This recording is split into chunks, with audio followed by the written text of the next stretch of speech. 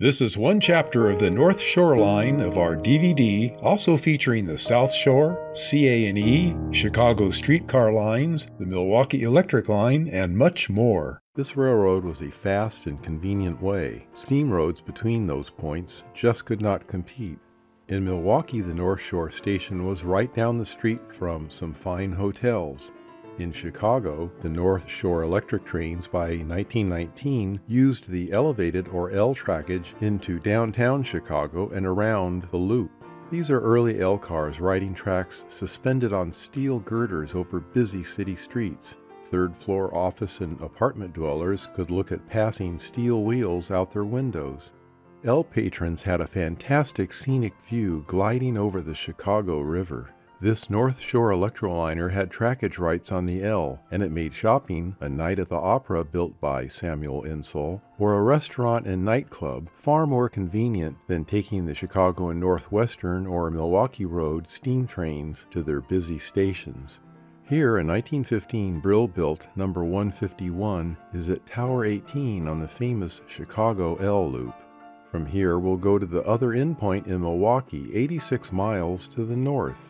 This was one of the shops in the Milwaukee Harrison Street yard, with 701, a Cincinnati car company built unit from 1922. The original name, hidden behind the North Shore sign, is C&ME Railroad Company for the Chicago and Milwaukee Electric Railroad Company. The C&ME Railroad became the Chicago, Milwaukee, and North Shore in 1916. When electric power plant mogul Samuel Insull acquired control of the line. Let's go all the way to the back of the terminal station in downtown Milwaukee at 6th Street and West Michigan Street back in 1962, with about a year left before abandonment. Here we can make out 3 station tracks, each with a built-in inspection pit. This is the backside of the station. Parked here are 3 Silverliners. Their trolley poles indicate that they have just arrived.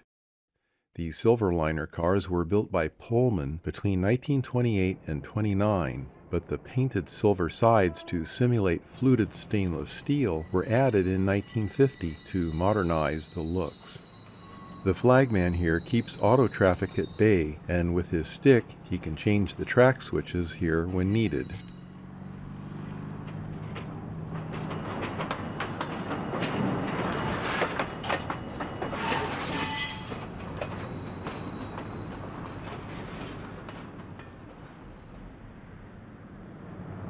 This is a vintage front view of the North Shore Station and its entrance to the station at West Clybourne in West Michigan. This is around 1922. The sky is noticeably gray here from all the smoke from coal burned in nearly every heater back then. To the right are ancient autos and a city streetcar. Back then the North Shore had 35 express baggage motors. This one looks like it had been converted into a work trailer. These carried important high-value goods and perishables. Newspapers from the 2 major cities were distributed by interurban rail lines back when a city like Chicago could boast of numerous newspapers. Mail was also carried between cities at times. Adjacent to the passenger station was a large early-day intermodal facility. Express box motors and the baggage section of passenger motors were loaded on one side of this facility, and trucks, as well as horse-drawn wagons of goods, were checked in for train loadings on the other side. As you can see, these early 1920s still had plenty of horse-drawn delivery wagons in business. Soon after the end of 1963, nothing in these scenes would be left. Panning the camera reveals a cityscape that is totally gone today. If you could fly a drone to this very spot in the air today, you wouldn't recognize a thing. Plus, the air is far cleaner since switching to electricity and natural gas for heating.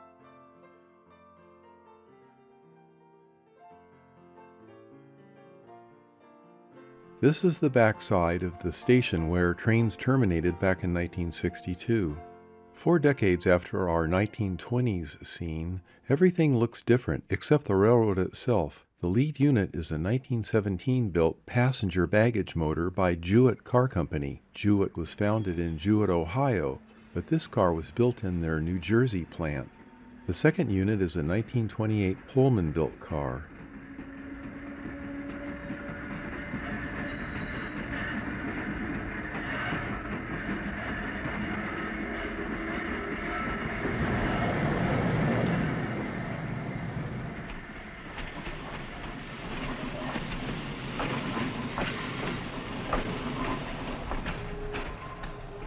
This is the legendary Electroliner. Two sets of these were designed and built in 1941 by St. Louis Car Company. Notice how the sides taper in at the bottom so they could clear the platforms on the Chicago L. These were fast and smooth-running commuting missiles that could easily run at 90+ miles an hour.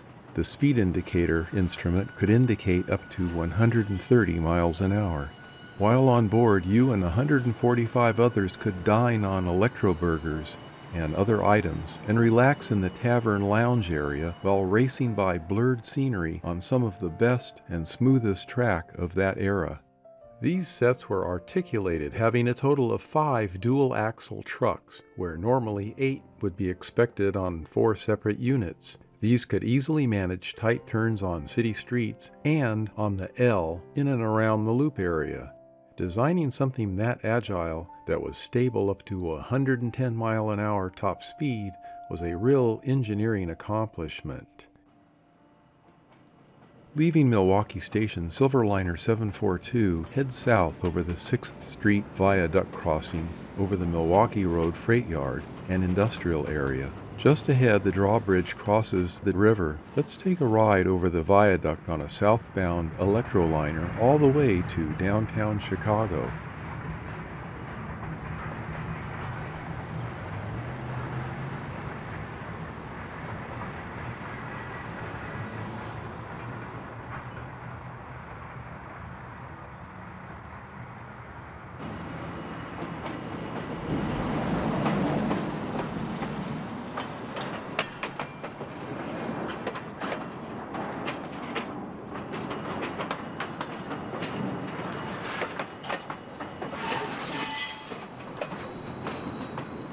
After crossing the river, a brief length of private right-of-way shifts us over to 5th Street. We come to a traffic light stop. From the downtown terminal, this section was the worst time-consuming bottleneck until we reached Harrison Street Yard.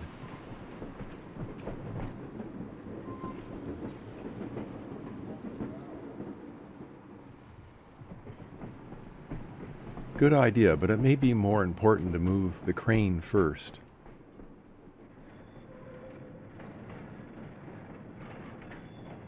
Finally, we make it to the private railroad property and run through the Harrison Avenue yard area.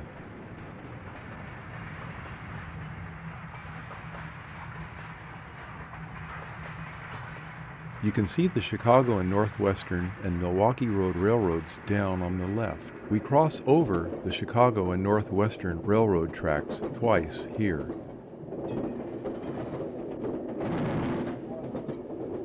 Up ahead is the old Heil truck body manufacturing plant before it moved to Alabama.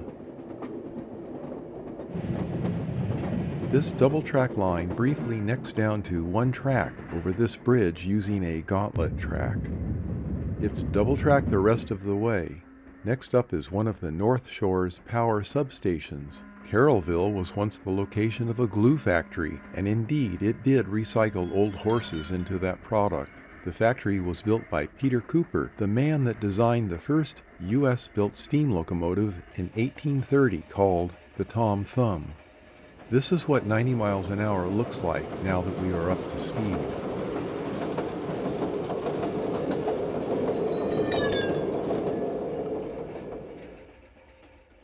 We slow down into Racine, Wisconsin. Racine is French for route. This is where the Root River empties into Lake Michigan. We are 23 miles south of Milwaukee now.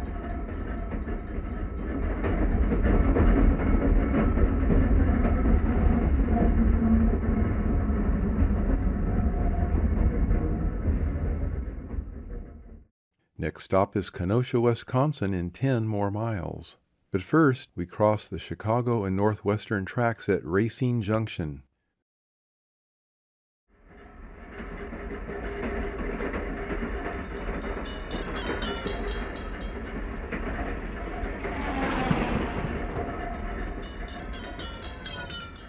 To the right, an interchange track peels off, and on the left is the interlocking tower.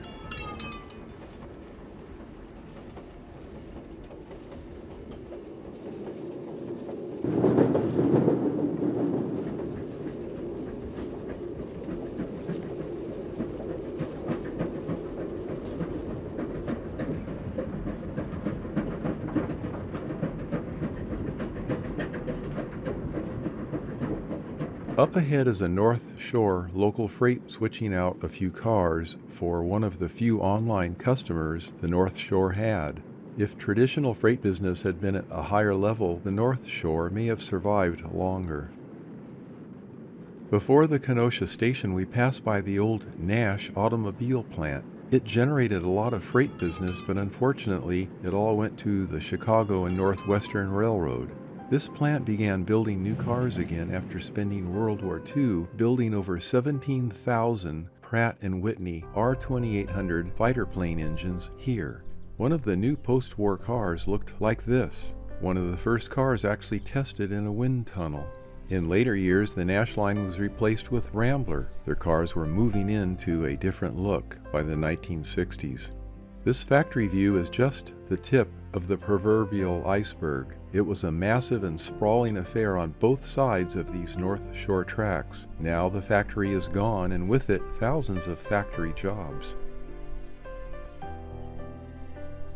This is the nearby Kenosha North Shore Station. It was designed by Arthur Gerber.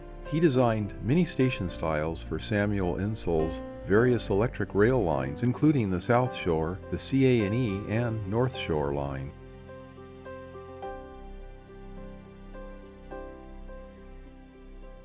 We'll pull into the Kenosha station.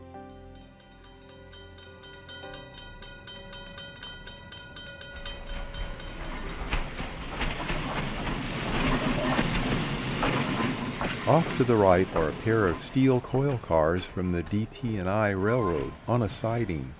This is Zion, Illinois, and we have just crossed over the state line.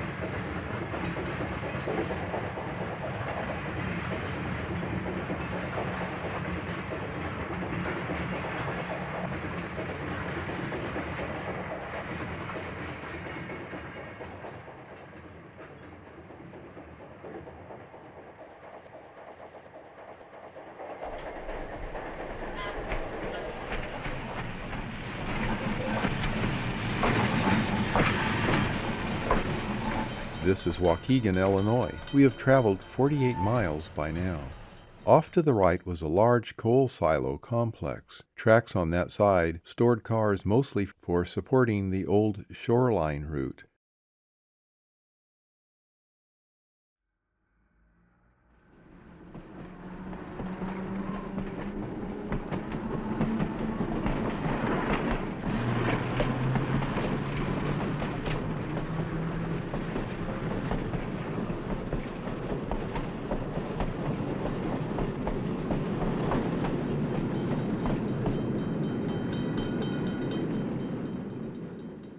We will continue on the newer Skokie Valley route designed to support fewer road crossings and higher speeds. Approaching us is the second Electroliner train set, already slowing down for the Waukegan stop.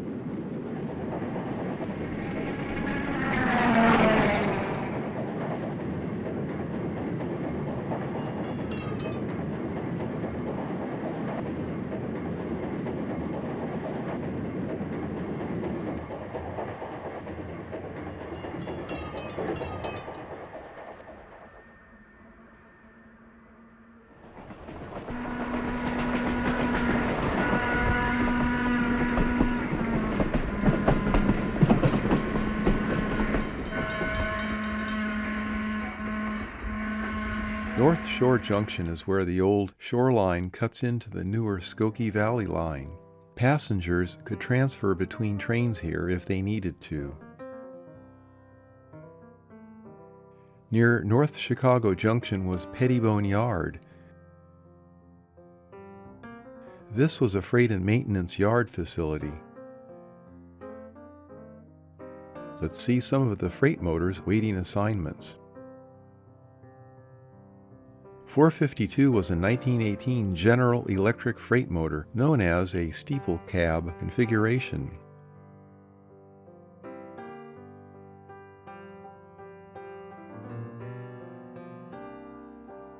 459 was one of two built in 1941 by the Oregon Electric Railway, and they were sold to the North Shore by 1947.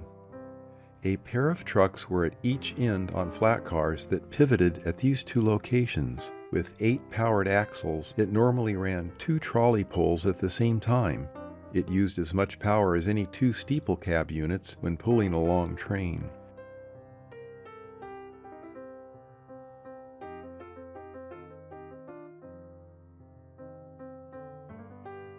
This is looking south down the West Great Lakes Station on the newer Skokie Valley line. This is where sailors in training could catch a train from the Great Lakes Naval Training Base on Lake Michigan. Let's pull into this Arthur Gerber designed station.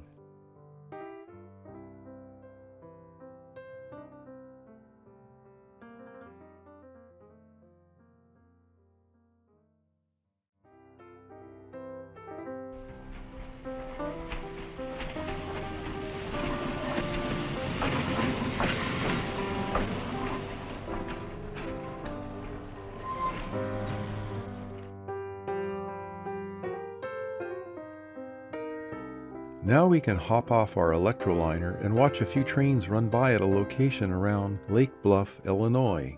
The first train will be the opposing direction electroliner heading up to Milwaukee.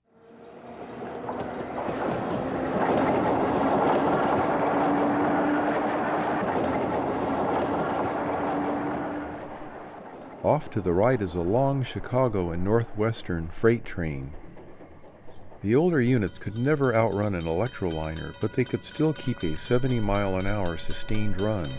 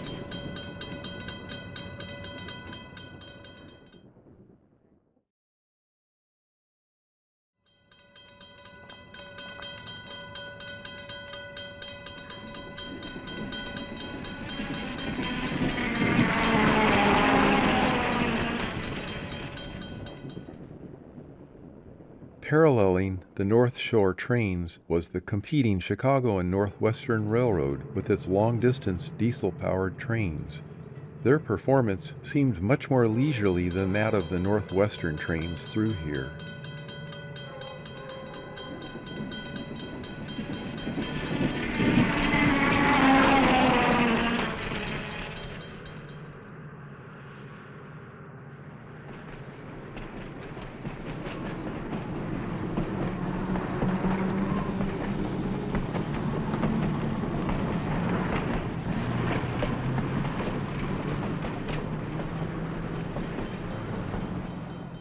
In a bolder era, a North Shore passenger swings off the steps even before the train has stopped.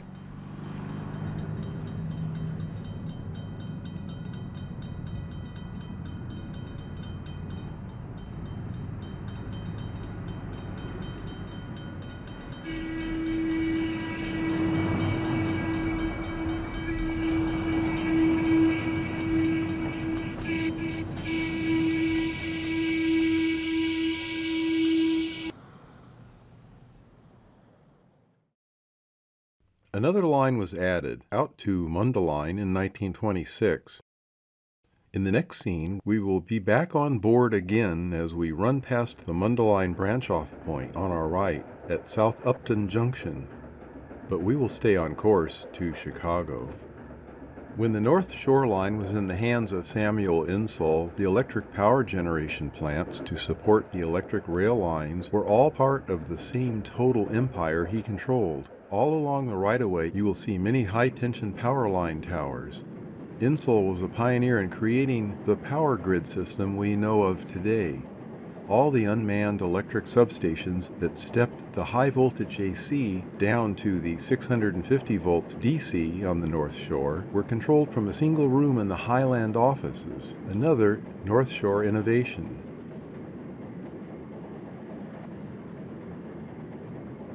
What remains remarkable is how smooth this well-maintained track and roadbed really was. This camera work was the remaining proof of that excellence.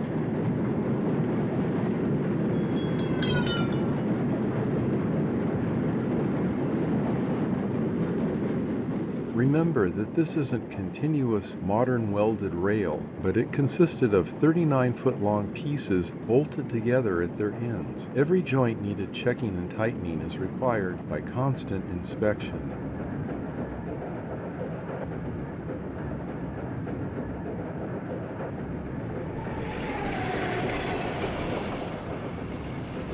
If you want to see the next chapter of the North Shore Line and the other great chapters of the South Shore Line, the Chicago, Aurora, and Elgin, the old Chicago streetcar lines, and the Milwaukee Electric Line, look for the full DVD here.